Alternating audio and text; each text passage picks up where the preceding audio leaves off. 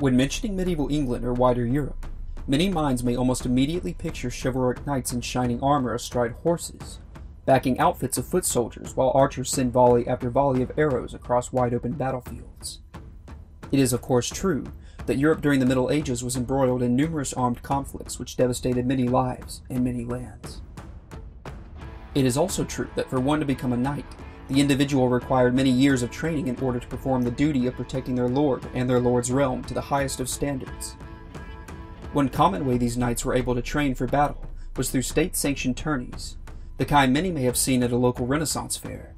These spectacles today are even present outside of Europe, such as in the US, where witnessing knights in shining armor facing off with blunted weapons for honorific gravitas has become little more than an entertaining novelty, and a small, yet tangible glimpse into the past. Rarely is blood actually spilled at such events today, despite their relative danger. On the other hand, there have been times where medieval tourneys have given spectators much more bloody excitement than they had initially expected, such as in July 1274 AD, now often referred to as the Little Battle of Châlons, a true horror in history.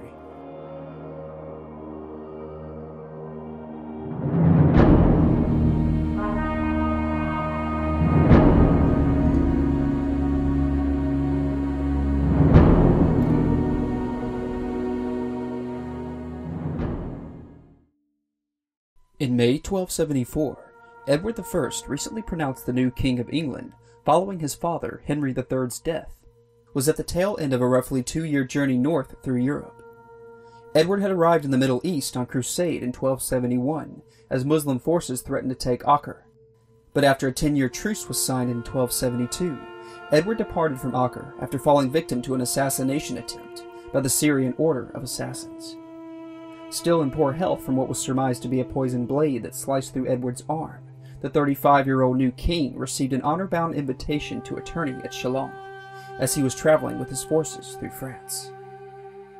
The most likely individual who sent the invitation is today thought to be Jean, Seigneur de Caelon, or Count Jean, half-brother to Pierre le Bouvier. Jean was not actually a count, the title having been given in 1237 to the Duke of Burgundy in exchange for a feudal land title. However, the family kept the count title as a sort of symbolic embellishment. In any case, Edward's advisors cautioned their king over Jean's true intentions, fearing he meant the English king harm. But Edward was known in his time for being an honorable warrior, his temperamental nature and 6'2" stature making him a formidable opponent. Edward promptly accepted the invitation and for security reasons marched up to 1,000 knights to the tourney grounds, where exciting feats of strength and honor would be on display for eagerly awaiting spectators. Upon arriving, Edward's army found themselves heavily outnumbered 2-1 by Count Jean's forces. Despite the simmering tensions, the tourney commenced and it came to be that Count Jean and Edward found themselves facing off in a jousting match. The French nobleman was said to have struck Edward multiple times with his lance, sending it to splinters. Yet the formidable Englishman could not be knocked from his horse. Beyond frustration at this, Count Jean then grabbed Edward by the neck and tried to yank him from his horse.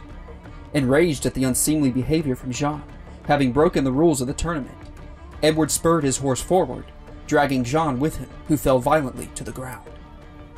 Edward reportedly dismounted and started beating the dishonorable Jean until he begged for mercy. Edward offered nothing of the sort, and refused when Jean attempted to offer up his sword in submission. The mood surrounding the tourney quickly turned from jubilant to dreadful. Outraged, Edward ordered his knights to begin an assault on Jean's forces, though some accounts differ, in saying it was the Count who ordered his troops to attack first. Whatever the case, both cavalry and infantry entered the fray, with the English forces focusing on the French cavalry, gutting their horses and cutting the girdles of their saddles so they could not remount their steeds.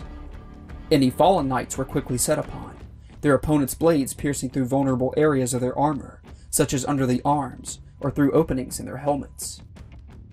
Even unarmed spectators couldn't quite flee the melee before being trampled or cut down in the bloodbath that ensued. Despite being outnumbered, the English were gaining the upper hand, much to do with the stationed archers outside of the arena. Knowing they were outnumbered 2-1, and with the knowledge that the tourney rules had been well violated, the archers let loose volleys of arrows at remaining French cavalry and foot soldiers, the victims falling from their horses where they became trampled underfoot by their comrades and enemies alike. The merciless assault by Edward's forces was so upsetting that Count Jean's troops were said to have fled along with surviving spectators to the city gates. Count Jean attempted to rally his men for a counterattack. However, he suffered an injury to one of his hands and finally conceded defeat, Edward forcing the fallen count to relinquish his arms not to himself, but to an ordinary knight, a great gesture of disrespect. While many of Jean's defeated knights were killed in the battle, many more were spared, having royal blood, and were held for great ransoms, which allowed their captors to pocket small fortunes for their release back to the families. Low-born infantrymen were killed indiscriminately, their worth being of little consequence to the noble-born knights, who saw their deaths as no great loss due to their differences in social class.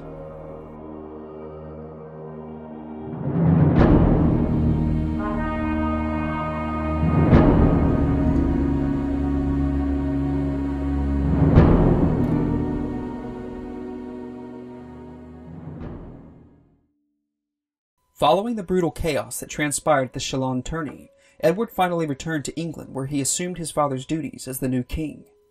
While King Edward was notorious for being a bit of a bloodthirsty tourney enthusiast in his youth, his harrowing experience at Châlons persuaded him to pass the Statutum Armorum, or Statute of Arms, in the year 1292. With this legislation, Edward instilled a number of additional rules and regulations regarding tourneys in England. For example, one edict states that participating contestants will not be accompanied by more than 3 armed knights. In addition, fallen knights are to be attended to by their squire alone. Any squire attending to another's knight could face penalties, such as the loss of their horse and arms, along with 3 years' imprisonment in a castle dungeon. Any disputes that may arise between contestants in a tourney were to be settled in a court of law.